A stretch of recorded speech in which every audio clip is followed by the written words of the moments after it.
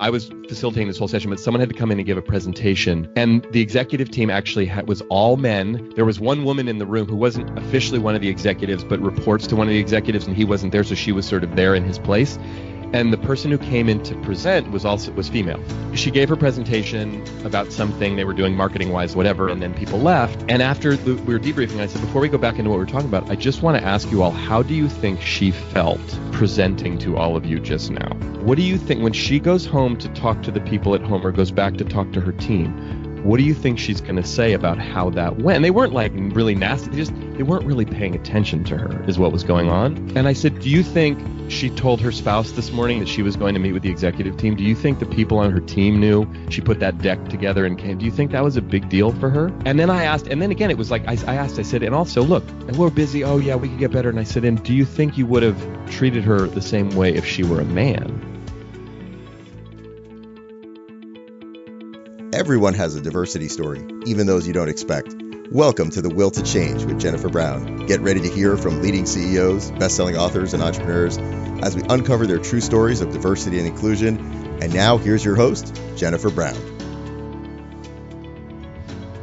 Welcome to The Will to Change. This is Jennifer Brown. Our guest today is Mike Robbins. Mike is the author of 4 books with a 5th on the way and delivers keynotes about personal and team empowerment across a broad spectrum of corporate clients, including Google, Wells Fargo, eBay, Gap, and Microsoft. Prior to his current work, Mike played baseball at Stanford and then professionally with the Kansas City Royals. After his athletic career was cut short by injuries, he worked in the tech world before starting his consulting business in 2001. Mike and his work have been featured on ABC News, the Oprah Radio Network, and in Forbes. He's a regular contributor to Medium, and his books have been translated into 15 different languages. I knew I had to meet Mike when I saw the title of his book, of course, Bring Your Whole Self to Work. I have to admit, I was intrigued by this straight, white man writing such a book. We then shared the stage at the Better Man Conference in San Francisco last fall, and I discovered even more connections with Mike. One of his favorite exercises to lead from the keynote stage is to complete this sentence. If you knew me, you'd know. And he does this 3 times. If you really knew me, and then if you really, really knew me. Peeling the onion of his own diversity story, getting more and more vulnerable each time. He then asks the audience to do the same. In today's conversation, Mike shares some of those stories with us. As a kid of a single mom, raised in a feminist household, the only white kid in school before his college years, and then an aspiring athlete who faced injury and had to change course dramatically. He and I share a deep interest in what's below the waterline for all of us, the need we have to connect and truly see each other. And we've each witnessed the transformative impact of this conversation in these large rooms where we spend so much of our time speaking and presenting. I think Mike would agree it is exhilarating work. Mike, welcome to The Will to Change. Thanks, Jennifer. Glad to be here. I'm glad to know you. It's funny, you came to me because we talk about this same concept and the title of your last book, which is Bring Your Whole Self to Work. And I thought to myself, who is this person? And it turns out we're sort of existing in parallel speaker, keynoter, author lives, but from very different worlds and backgrounds. And It's such cool synergy when you discover that. So we always start The Will to Change with our diversity stories, and I know a bit about yours, and it is rather fascinating and unexpected in some ways. So why don't you tell us a little bit about what you consider that to be? Well, thank you. I appreciate being asked that, particularly in that context. I grew up in Oakland, California, right outside of San Francisco. I still live in the Bay Area, and my parents, my dad was Jewish, and my mom Catholic, and both grew up on the East Coast but met in San Francisco. They actually split up when I was 3. And, I grew up going to city schools, inner city schools in Oakland. And definitely by the time I was, in late elementary school and into junior high school and high school, was very aware of the fact that I was one of the few white kids in the school, particularly playing sports. I played basketball and I played baseball. And in high school, I went to Skyline High School in Oakland, California. And not only was I the only white kid on the basketball team, I was the only white kid in the whole league. So, my awareness of my whiteness and my race was pretty significant, as well as even, my religious background. Neither of my parents were very religious, but I understood that my dad being Jewish and my mom being Catholic was kind of not so much unique, but just different. And I grew up actually going to a Lutheran church. So the whole religious thing was kind of confusing for me. But I also had an older sister, Lori, who I grew up with in my house, and my mother never remarried. So I was raised by a single mom who was a very strong feminist and took me out of school when I was 10 years old when Geraldine Ferraro was running for vice president. She came through Oakland to speak in front of City Hall, and women like Gloria Steinem and Billie Jean King and Susan B. Anthony were talked about in my house as heroes in a very significant way. So then I get drafted out of high school actually by the New York Yankees because I was pretty good at baseball. That was my primary sport. And I didn't sign with the Yankees because I went to Stanford to play baseball. And I get to Stanford, and all of a sudden, my diversity world was very different. I had never been around that many white people in my life, and my Stanford baseball team, which a lot of those guys are still really good friends of mine, literally felt like the Young Republicans Club. And I was like, oh my God, what is this? I don't even know where I fit. So it was interesting, and I learned a lot, and became very aware of my being white and being male and what that meant in the world, very different than the house I grew up in the city I grew up in, and the schools that I went to as a kid. So it was kind of an interesting journey. And I actually got my degree at Stanford in American Studies with a specialization in race and ethnicity.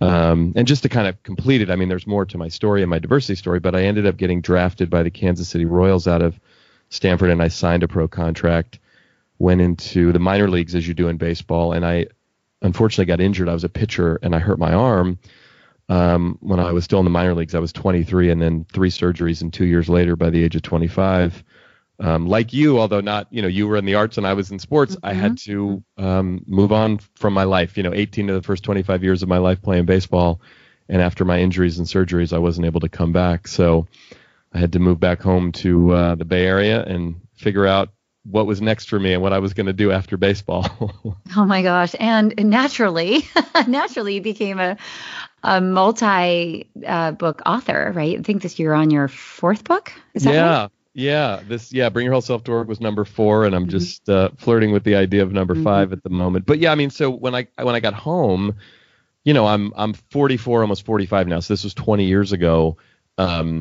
I didn't know what the heck I wanted to do. I ended up getting a job. It was the late 90s. I got a job in sales working for a tech company. Was just trying to figure myself out, and was going through quite a process, as I imagine you did as well, to who am I if I'm not an athlete? And started to get really involved in, I was seeing a therapist and was going through my own process, but got really involved in taking lots of workshops and reading lots of books that were about, sort of life and purpose, and also just dealing with some of my own pain and my own shame and my own confusion about who I was as a human being, and got so interested in that work for myself personally, I started to have this fantasy, and it really was a fantasy at the time, that like, I want to be a part of this world. I want to like write and speak and help people along their journeys in life, whatever that might look like. But I had no idea how one started to do that or became sort of qualified or credentialed to do that, if you will. I always kind of thought maybe if I made it to the major leagues and became a sort of famous baseball player, people might be interested in some of my theories on life and success because I was well known. But not being well known, I thought, who the heck's going to listen to me? but just a couple years of, a couple tech companies, and then I got laid off. And I had a mentor of mine really challenge me and say, if you could do anything, you didn't have to worry about paying the rent, and everything were handled, what would you do? And I said, well, I would write, and I would speak, and I would try to teach and inspire people. And he was like, okay, great, you should do that. And I was like, now? I'm like, I'm just barely, almost 27 years old, and like, I don't know anything, and who's going to listen to me? And so, but I just started coaching, and I started speaking, and ultimately started writing, and it wasn't easy at first. I didn't really know what I was doing, but I got a lot of good mentorship and a lot of support and some luck. And, and looking back, as we're going to talk more about race and gender and diversity, I mean, being straight and being white and being male and having gone to Stanford and living in the San Francisco Bay Area, I mean, all of those things were huge privileges of mine that I don't know that I would have fully even acknowledged or understood as privileges at that time, but I was able to network and leverage some of the relationships that I had and some of the confidence I'd built over the years as an athlete and other things. And, it took a lot of work, but here we are, almost 20 years later, and I've written 4 books, and I get to travel around the country and the world speaking to lots of people.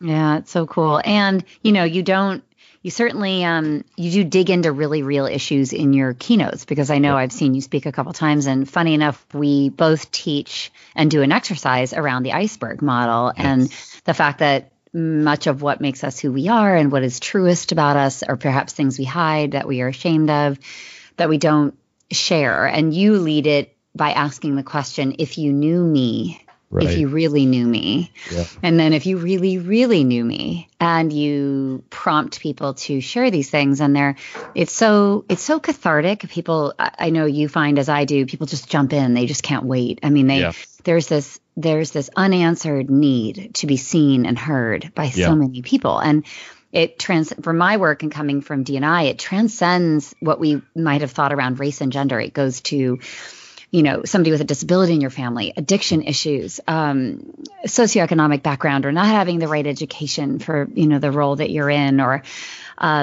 just so many different family situations that occur to people that they feel they can't bring into work. And, your book is well titled, bringing your whole self to work. What does that really mean?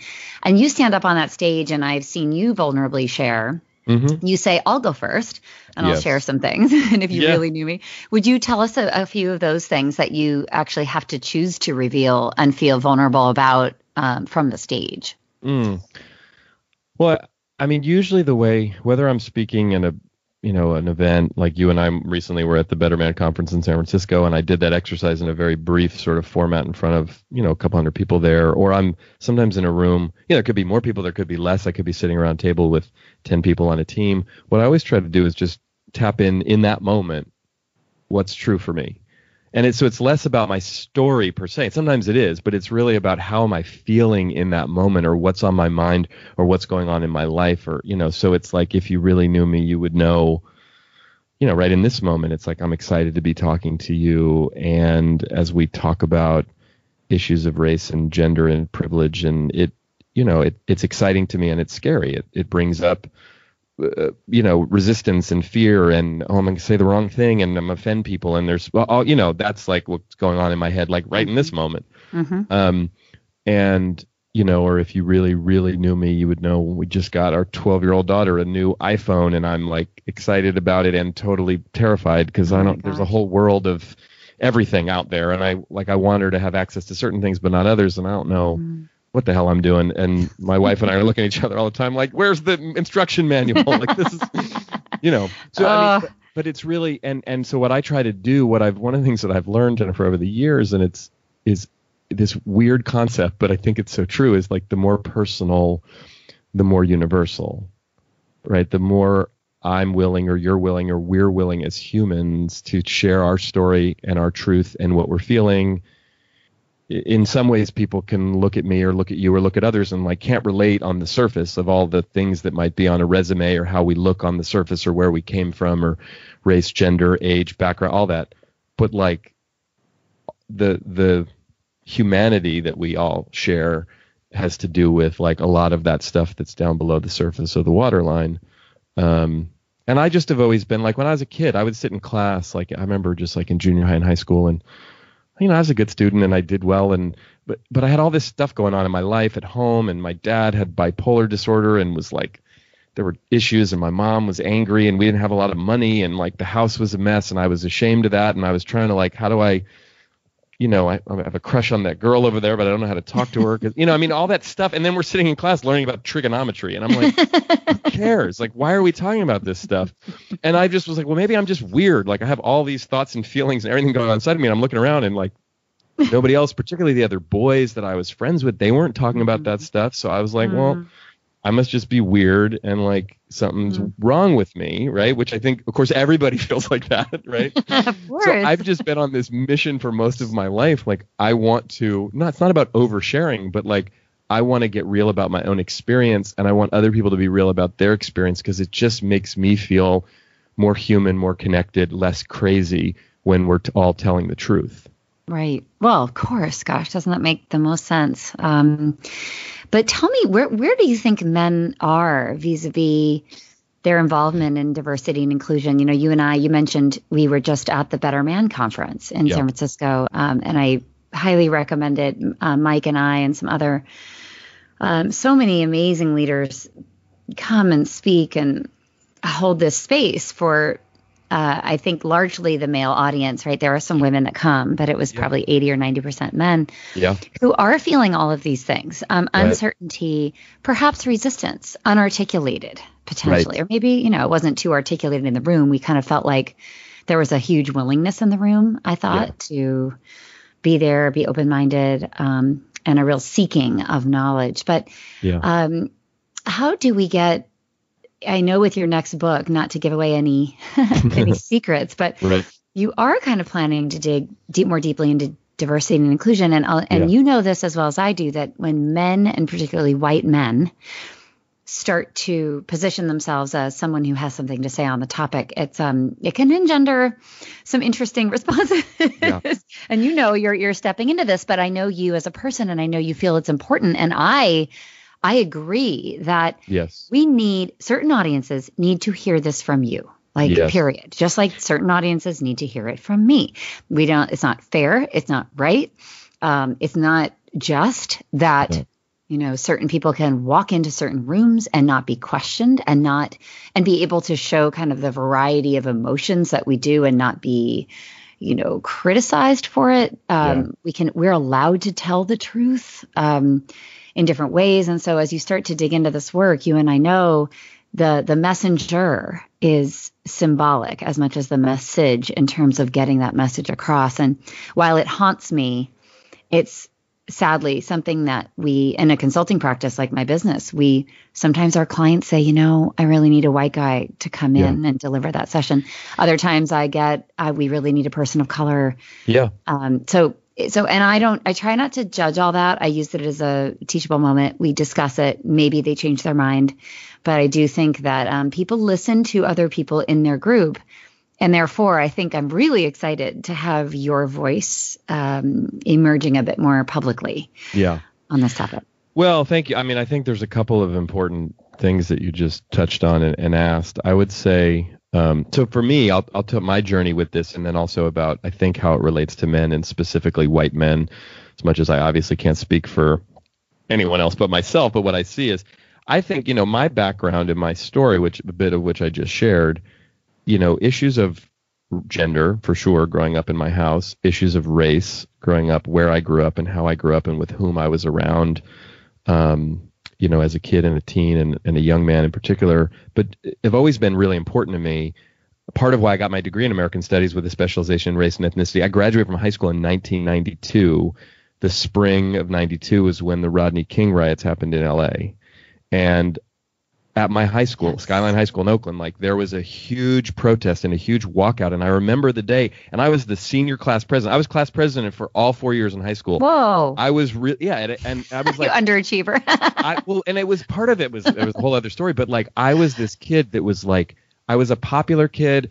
I was cool with just about everybody in the school, and most of my African American friends, and even some of the African American kids I wasn't friends with, one of the highest compliments you could get as a white kid was "Hey, Mike, you're pretty cool for a white boy."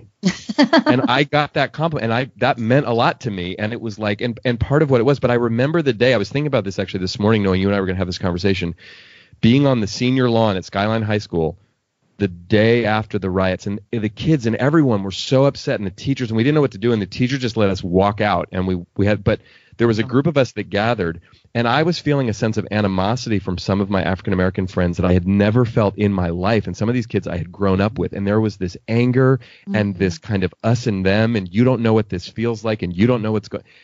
And it was scary for me. I was really upset. I was upset about the verdict and what had happened and everything. But I'm what do you mean? We're and some of my friends were saying, listen, this is a problem that you don't understand, that black people have been dealing with for generations with police and in the community. And this is a problem that we've got to figure out and we have to solve.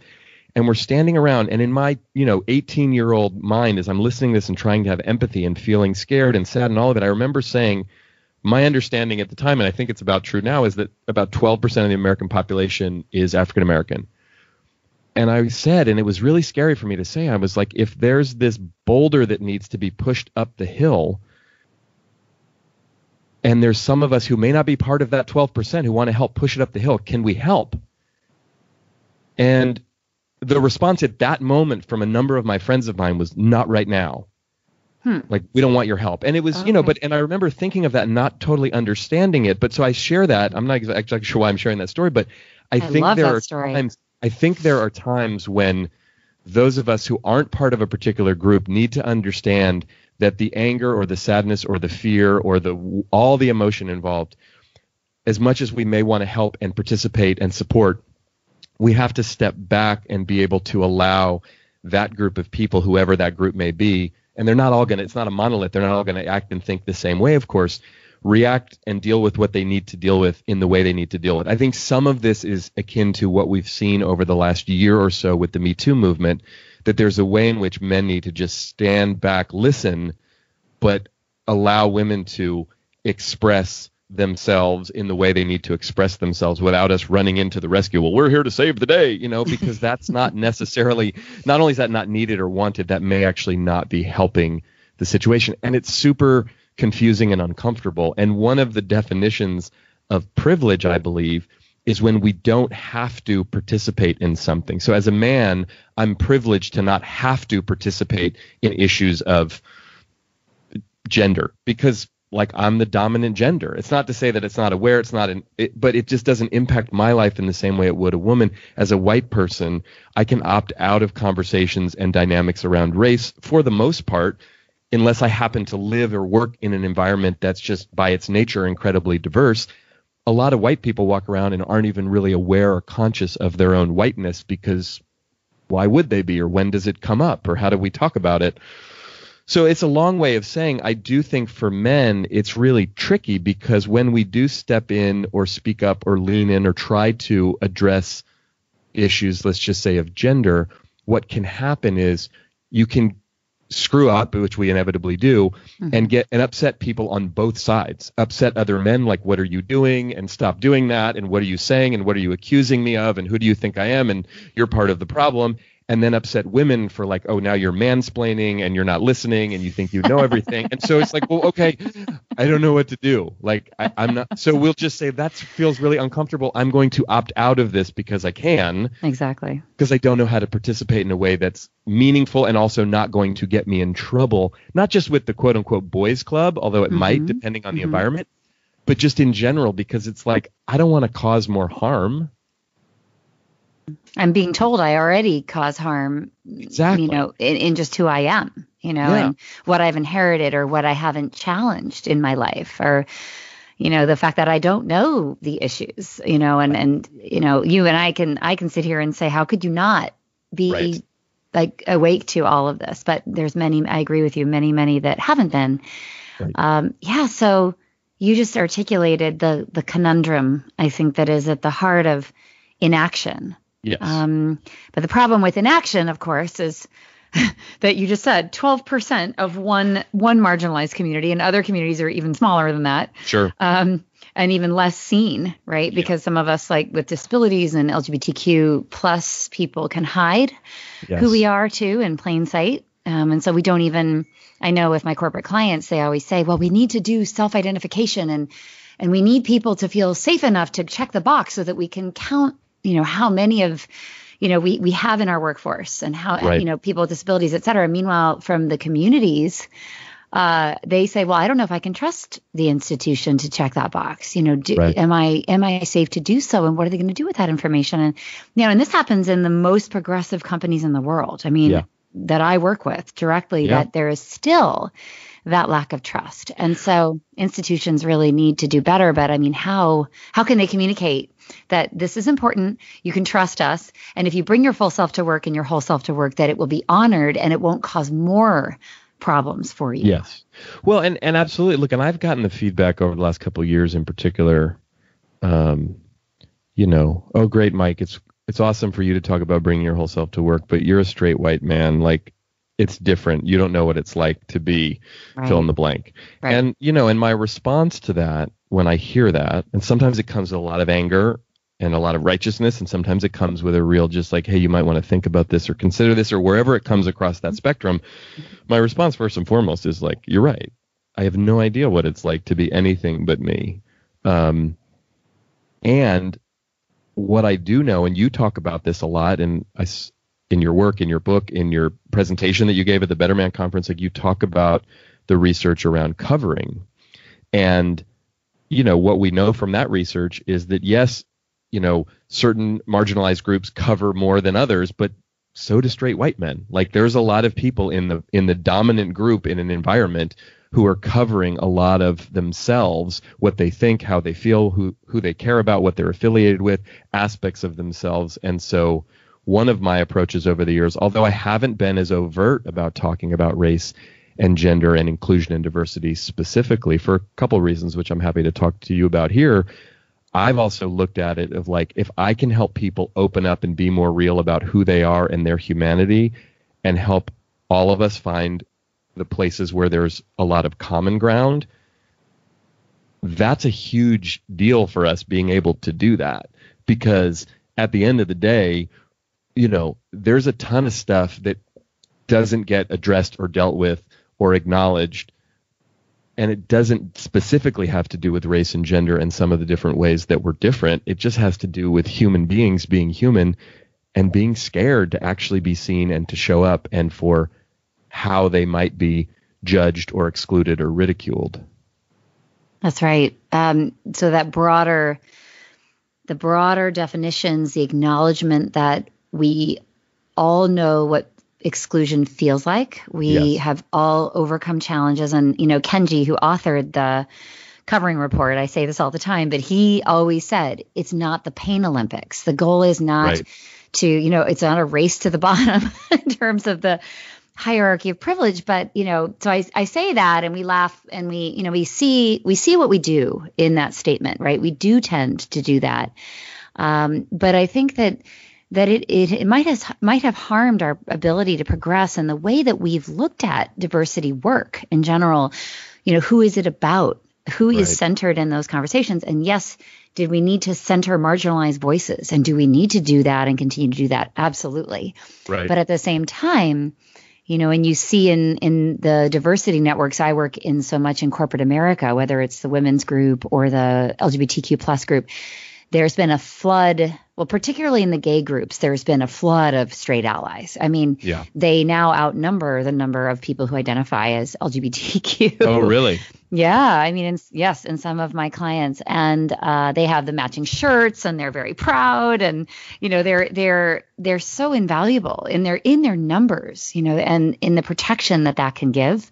Is just you can't overestimate the importance of that and the optics of it. For those of us who are still closeted. But why don't we see more men, not just outsourcing this whole gender conversation to women, because men have a gender too, FYI, newsflash. White people have a race and ethnicity that comes with lots of implications. And, you might, if you think about it, well, I don't have a culture. I'm Scotch, Irish, UK, Anglo, whatever I am, Right. But we actually do. We just don't notice it because it's all around us. And it happens to be a primary culture. I might say a dominant culture in, much of the work world anyway. Right. And we get to make all the decisions. We're comfortable walking through our lives. And, how do we awaken that knowledge of when privilege gets such a bad name, but really it's just a fact of some of our lives? How do you talk about that with other men and create the aha moments that we need? It's tricky because I think, again, to the question you just asked and one from before too, I think there's a lot of men in particular, and more even specifically straight men, white men, who just aren't paying attention. They're just not aware, and not because they're jerks and not because they're insensitive, and just because it's not in their world and on their radar screen. Do you know what I mean? I can't tell you how many, I have a number of men in my life who are now in their 50s and 60s who have kids who are in their 20s and 30s, and like, just as a few examples I think of in my head, who are pretty conservative, socially conservative, and then one of their kids is gay, and that had a whole journey they had to go through to make peace with that themselves. But now it's amazing to me, these men are advocating for things about LGBTQ rights and things, and I got to vote for candidate, and I'm like having these conversations like, wow, it became very personal to them because their son is gay, and they had a personal connection now with the gay community that they didn't before. And so I say that for a lot of men, and you hear men in a way that sometimes they even get criticized for, that will pay more attention to what the plight of women or what's going on, or the Me Too movement, because they have daughters. Right. We roll our eyes a bit when we hear that. And I get it, but at the same time, it's like the reason why many of us are passionate about these issues, let's be honest, it's not because we just were born with this sense of like, I know what's right and I know what's just. And I mean, maybe there's some of that, but it's because it has a personal impact in our lives, right? If you happen to be female, if you happen to be African American, if you happen to be Asian American, if you happen to be any marginalized group, of course you're going to pay attention to this to some degree. And if you're in communities where there's lots of people that are impacted, now that's not to say that the white person or the white man who's off and hanging out with mostly other white can't pay attention. But again, understand that it's harder for him to understand and have empathy because it's not his experience. That said, for the ones that are aware and more awake, the question then becomes is, what do I say? How do I say it? How do I engage? Because my own story, with my own background and my own interest in this, when I first got into this work, and started to, I want to speak and I want to write. What do I have to talk about? Well, I was an athlete. I could talk a bit about sports and success or team. Okay, well, I've gone through this experience. What are the things like, oh my gosh, I actually know a lot and actually have education in race and ethnicity and diversity. But my thought was like, I am not going to, as a straight white man, venture into that arena because A, it feels a little scary, and B, it almost seems like it would be disrespectful. There are people who are doing that work who know exactly what those experiences are like and can talk about it from experience and with credibility. That my fear was that I couldn't, and that I would actually be stepping on people's toes in the process, if you know what I mean. And it was like, this is kind of scary water to get into because it touches on some really emotional, very personal things. And inevitably, what happens is we say the wrong thing, we do the wrong thing. My sister, who in the mid 80s, who was 4 years older than me, who since sadly has passed away from cancer, but was a huge influence on my life. But my sister was like the PC police from the time I was really young. I mean, growing up in the San Francisco Bay Area, my sister was constantly like editing the words I was saying. And like, even I would, it's like I couldn't even call, it was like junior high school. It was like the girls basketball team. She's like the women's team. I'm like, they're like 13, Lori, what are you talking about? And she was like, really mad at me all the time. That's adorable. It's really cute, right? But she would constantly say, I mean, even it's like I would refer to someone as a black person. She'd say African American. And it was like, and this is back in like 1987, right? And I'm like, what are you talking about? But she was really adamant about language and being mindful, and I both appreciated it, but at the same time, my sister, who I adored and again taught me so much, in a lot of ways epitomized a very sort of intense, liberal, progressive mindset of like, you have to say these things and think these things and believe these things, and if you don't, by the way, you're not part of this group. So what I've seen in the progressive environment in which I've grown up, that there's a bunch of rules you have to follow. And if you don't follow those rules, you're in big trouble. I've had people in companies in Silicon Valley come up to me after an event and say, you know what, if you really knew me, you would know that my faith, my Christian faith is really important to me. And I never talk about it at work because it is so not okay to talk about that. And it's like, whoa. And then I could be somewhere in, Louisiana or Texas, and it could be the exact opposite, where someone would come up to me and say something totally different after an event, but it's essentially the same feeling and the same essence of, this is true about me, this is important to me, and I don't feel safe to bring it up and talk about it because it is not the dominant and accepted perspective to have. Right. And in the South, that might be being an atheist, by the way. Exactly. Or it could be being, being a Buddhist, or being a Democrat or a progressive. Do you know what I mean? It's like, just like being a Republican. I remember as a kid being at school one day and someone said, something, my dad's a Republican. And I looked at them and I said, what? And they said, my dad's a Republican. And we were all like 7 or 8. And I said, I don't know what that means, but I know it's bad. I just know it's bad. You shouldn't say that out loud, my right? gosh. It's like I had just gotten that sense at home in my house when that would come up. It was always talked about in a very negative way. Right. So, I mean, that again, and we have those things, and it's the same thing, I would imagine, on the reverse in certain other parts of the country. Mm-hmm. I mean, how are we our own worst enemies amongst progressives? And let's like talk about that a bit. Like, the Silicon Valley, that bias of the Bay Area of many people covering around elements that are not welcome and not talked about. I find it really, really harmful. While I'm grateful that we're having conversations about what values mean to us and our own experiences, I feel as conscious about the left and the sort of extreme, perhaps judgments of me as somebody who, like you described, is on stage talking about these things. What am I going to get wrong? Am I going to capture the nuances? Am I going to be inclusive of everyone that I deeply care about and love and want to represent?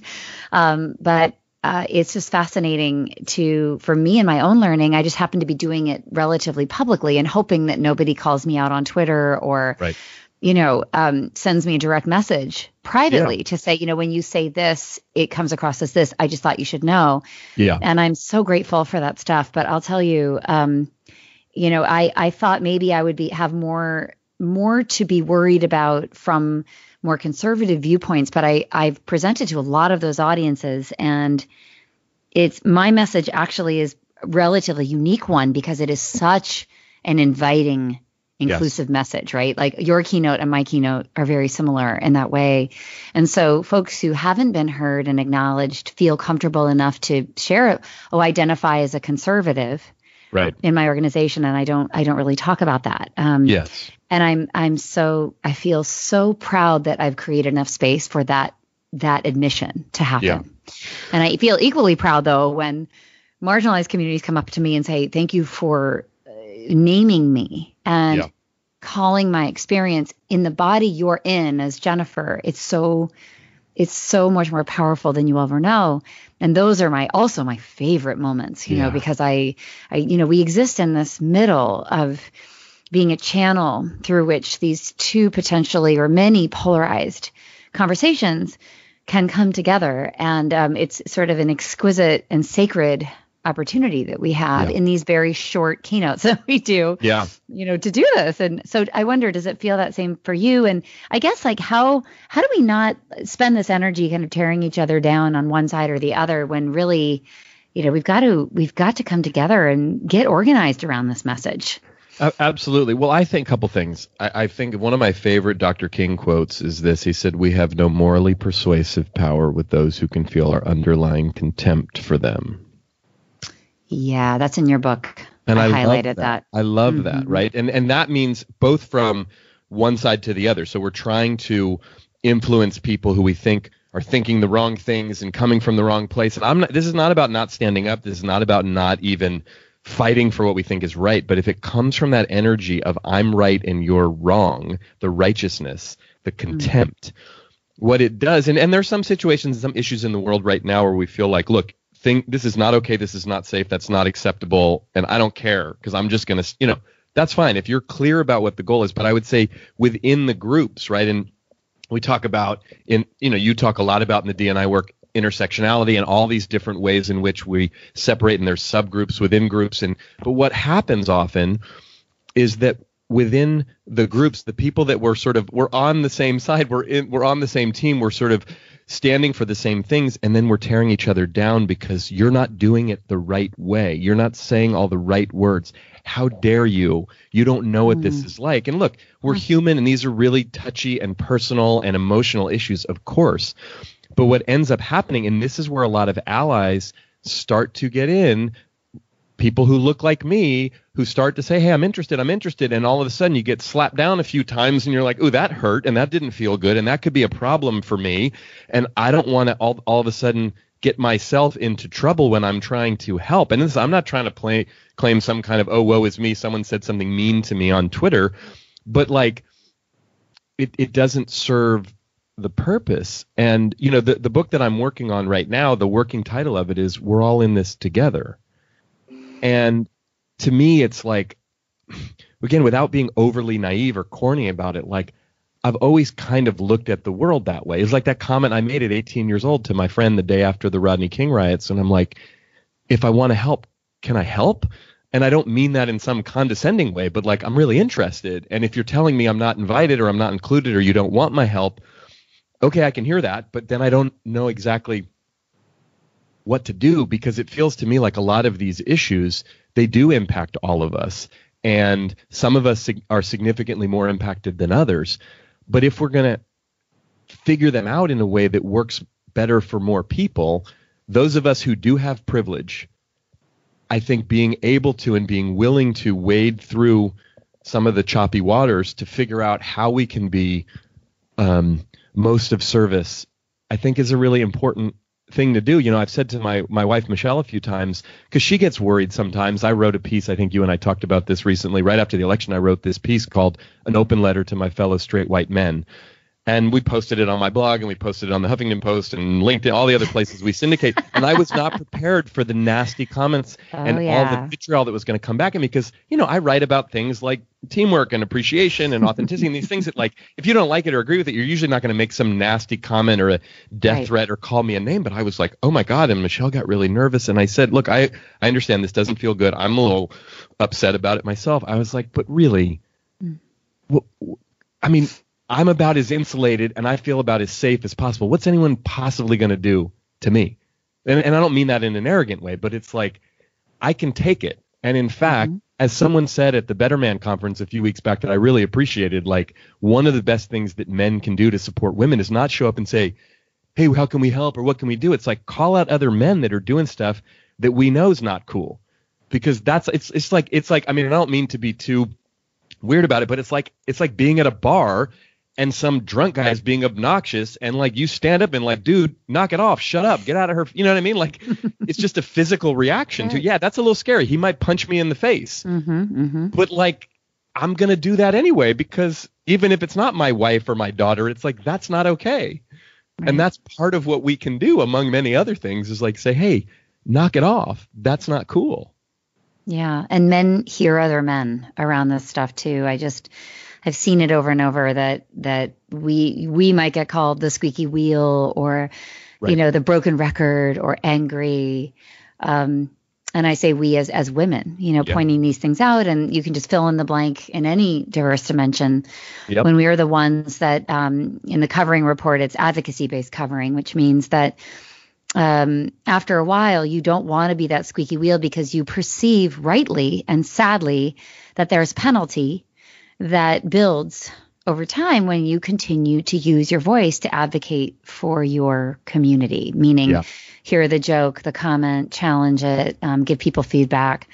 You know, everybody ends up rolling their eyes when they see you coming, you know, and you get this reputation, and it's not right because these things are important. These aren't just, I'm going to be angry for anger's sake. It's, you know, if you are a leader and somebody's telling you that you or someone else is using exclusionary language or subtle microaggressions, and they are taking the time to tell you why and what it sounded like and what you might do differently, I cannot imagine the kind of leader with a growth mindset, which you and I both talk about. I'm going to be writing about it in my second book, but Carol Dweck's work. When we fail to do something, why can't we simply be curious about knowing more, not asking any questions or debating, by the way, that I'm right and you're wrong, or my intent was this and I didn't mean to have that impact.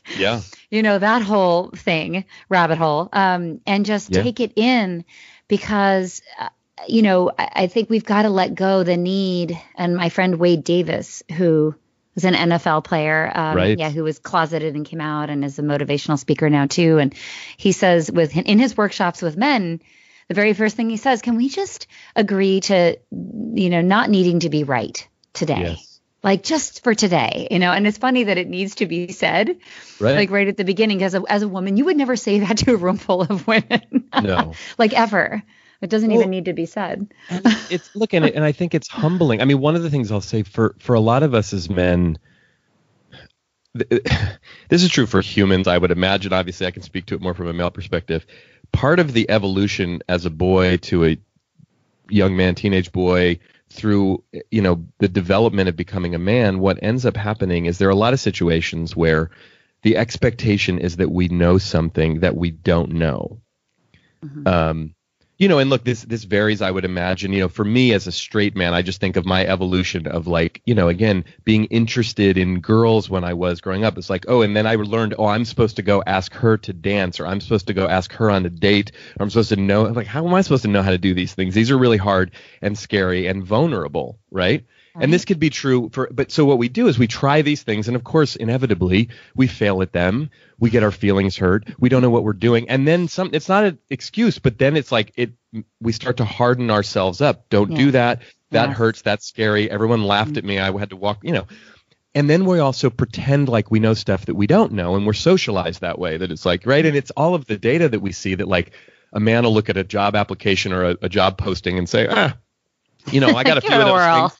I'm close enough. I'll throw my hat in the ring. A woman looks at it and it's like, I have, 7 of the 8, but I don't have the 8th one. So I'm going to wait for 4 years and get 3 more degrees. Then I'll go back and apply for that job. And it's like, but so what's happened is a lot of us as men have then acted in our lives, particularly our professional lives, is this fake bravado. I know how to do it. I got it. And part of what ends up happening is the righteousness or the being in charge. I mean, I see this even as mindful as I can be, even in my own home. And my wife, Michelle, and I have 2 girls, Samantha, who's 12, and Rosie, who's 10. And this was about a year ago. We're in the car, and we're pulling the car out of and it's the car that my wife normally drives. We have 2, and they're in the garage, and we're pulling the car out of the garage.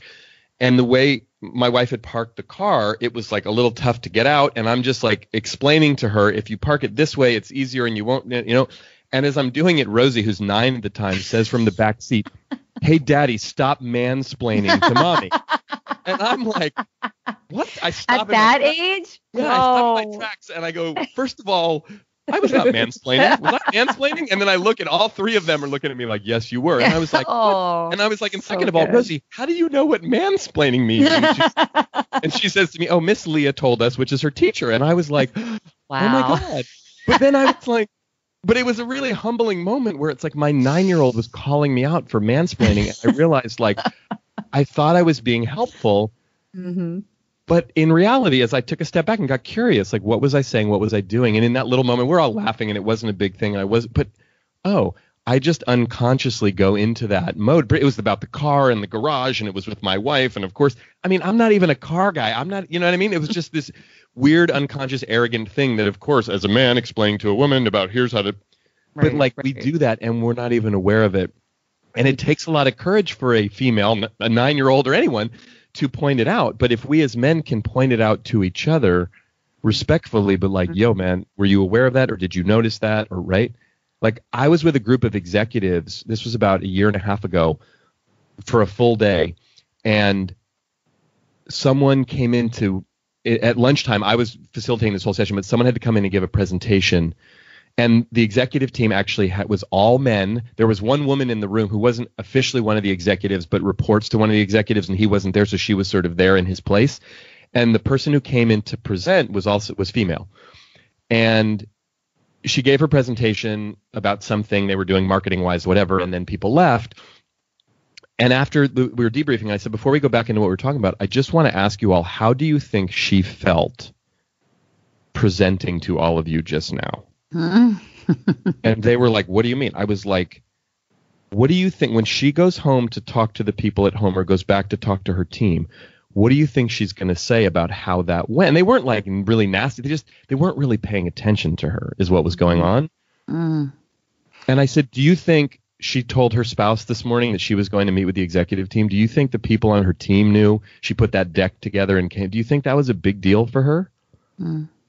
And then I asked, and then again, it was like, I asked, I said, and also, look, and we're busy. Oh, yeah, we could get better. And I said, and do you think you would have treated her the same way if she were a man? And then it got really uncomfortable in the room because they were kind of looking at me like, what are you saying? And I was like, well, what do you think? And then Good we for just you. started to have a conversation about it. And that wasn't part of the agenda. That was not at all what I was talking to them about. But it was like, because I was there to talk to them about them as an executive leadership team and how can they operate more effectively together and how can they be more aligned so they're more effective with the company. But I was like, that was a real-time example. What do you think the reputation is of this executive leadership team outside of this room? And by the way, that is one specific data point because she's not going to keep it to herself what her experience was just like in here. And they were all like, whoa. Yeah. We could do better. I'm so glad you called that out. I mean, I just think these little tiny moments of courage, I think every coach, every leadership consultant, I mean, we have a lot of people on listening to us in the Will to Change that do this work as independents. And you raise an interesting way that we can use our voice, which is as that third party. We are truth tellers. Yeah. I mean, unlike people who are internal to organizations who have to deal with the politics and the blowback and all of it, we can call the question. Again. And my wish for every leadership consultant and executive coach out there, many of whom I think don't have a great grasp on diversity and inclusion issues and how they arise and how they are they've always been fundamental to team performance and all of those things, right? But I think more and more now, every team and every leader must have some kind of muscle and some kind of self-awareness and the ability to hold a mirror up to themselves or have a consultant or a coach that does so. Because inclusion and inclusiveness is becoming, companies are starting to and already do hold leaders accountable in a financial way for leading inclusive organizations. And they measure that through 360 feedback. They measure it through the composition of the workforce they hire and promote. Yep. They measure it and they literally attach bonus money and compensation packages to it. And I imagine that will be more and more widespread the more the time goes on, because frustratingly, as you and I know, in this business world, what gets measured gets done. And apparently if it doesn't get measured, it doesn't get done, which is not what I want and not what you want. But but it's a start for people to realize, like, this is real business. It matters, and it costs the organization, like, financially for people to leave, reputationally, like you just said, when that person goes back and shares what it was like. You're right that sends ripples through so many people who are trying to gauge, am I valued here? Am I listened to? Am I important? Yeah. Those things have everything to do with whether you accept that call from a headhunter or not, or whether you're starting to look, and that's why, diverse talent like bleeds out of companies. And I see it that the numbers haven't changed, the percentages of women and people of color at certain levels, they are literally static because we have not addressed the rest of the culture around them. Yeah. Well, and I think sometimes, again, for those of us who find ourselves in certain positions, in dominant positions, based on, our gender, based on our race, based on our background, our education, our level in an organ, whatever it is. And we can be in privileged positions, whether we check all the boxes for that or not, but being willing, and it can feel a little scary and it can be a little risky because for a variety of reasons, but being willing to use those positions of privilege to speak up and advocate in a way that can have people listen and have people understand. And I've now realized, particularly, and you mentioned this earlier in our conversation, that it wasn't as clear to me even a few years ago that I'm seeing now, that I am uniquely positioned to say certain things and do certain things that other people may not be. And I'm clearly going to have my own bias and my own blind spots and my own unawareness of things and what's going on. And I'm probably going to use the wrong words and inadvertently offend some. All of that's going to happen. And you know what? I'll live, and hopefully people will give me feedback, and I'll get better, and I'll keep getting the feedback, and I'll keep trying to stay curious so I can be as mindful as possible. But I don't want to let those things and my own fear and discomfort stop me from saying things and doing things that I know are important. And I can sometimes see it both in comments that people will say, and this is not some holier than thou thing, but it's like I can see the looks in the eyes of some people like, thank God, I'm so glad you said that. And because it's like people need to hear that. Right. And one of the things way back when I first started doing this work that I learned was I was going into these companies to talk about really personal, soft, almost spiritual topics, I believed. And I realized, how am I going to get them to take me seriously? Because people could roll their eyes. It wasn't about race. It wasn't about diversity. Right. It was just about, Right. but what I realized was like, you're not following the man code by talking about that stuff. But what I did was I was able to do, my background, my story, I played baseball. I went to Stanford. I got drafted by the Yankees. These are all like resume bullet points that on the one hand, in my world, I realize they don't actually mean that much inherently. Like they're interesting, but like that's a lot less of who I really am but they made people feel safe and comfortable and give me a certain amount of credibility. They would listen. Like this guy knows about winning and competition, and he knows about this or that or whatever it was, or tell a story or share an example. That all of a sudden what I realized was, if I get people to listen and to trust me, then I can talk about things that maybe they would shut down about normally, but they're willing to give me the space to talk about them. And that's one of the things I've really worked on over the years in my own journey, is to get better and better and better at doing that, because that then gives me more space. And so for all of the people listening who are in those positions of influence, who are consultants, who are leaders, who are different, continuing to work on what are the things that are important for me to do and say so that people will open up and really hear what I have to say. Because if we're simply just banging on the table, they're not always going to be open to listening to even though what we have to say is fundamentally important. Right. I know. And I think you just described what I liken to the Trojan horse, that they're going to open the castle gates for certain people. And once you're in, then you can, of course, unleash some truth, right. and tell the truth. But I think that this is why all of us are needed in change, because we all have different gifts, all of which are needed and necessary. Yes. And not all of us can do this in the same way. Right. And if we beat our hand on the table over and over again, people don't respond well to that. I mean, that's just a fact of human nature. So, yes. It really takes both the anger, which has its place and is needed, and it also takes the careful finessing for certain audiences that I think perhaps, you and I have a window into that's unique to us, and perhaps others that look like us. And, I think that the next wave of this work is going to be to make that point and invite people to do more.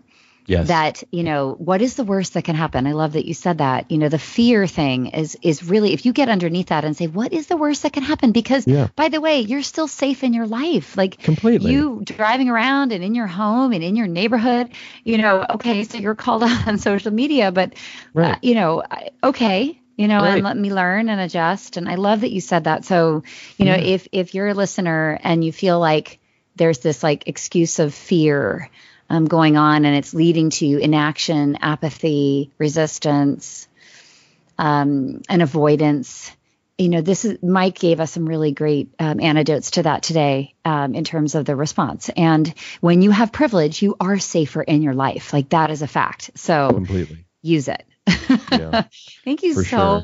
much, Oh, Mike. you're This welcome. Incredible. And I know we're going to have to wait till 2020 for your next book. Well, we can talk about it before then. We'll talk about it before then, and we're excited for it. But meantime, where can people find information about you and follow your work? Oh, thank you. Yeah, the best place to do that is just at our website, which is mike-robbins.com. Okay, great. Perfect. Well, thank you for coming and joining today. And keep all the good work. And I cannot wait to hear your voice more loudly in my spaces. And I will welcome it with open arms. Thank you.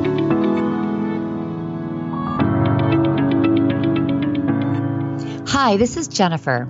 Did you know that we offer a full transcript of every podcast episode on my website over at jenniferbrownspeaks.com? You can also subscribe so that you get notified every time a new episode goes live. Head over there now to read my latest thoughts on diversity, inclusion, and the future of work, and discover how we can all be champions of change by bringing our collective voices together and standing up for ourselves and each other. You've been listening to The Will to Change, uncovering true stories of diversity and inclusion with Jennifer Brown. If you've enjoyed the episode, please subscribe to the podcast on iTunes. To learn more about Jennifer Brown, visit jenniferbrownspeaks.com. Thank you for listening, and we'll be back next time with a new episode.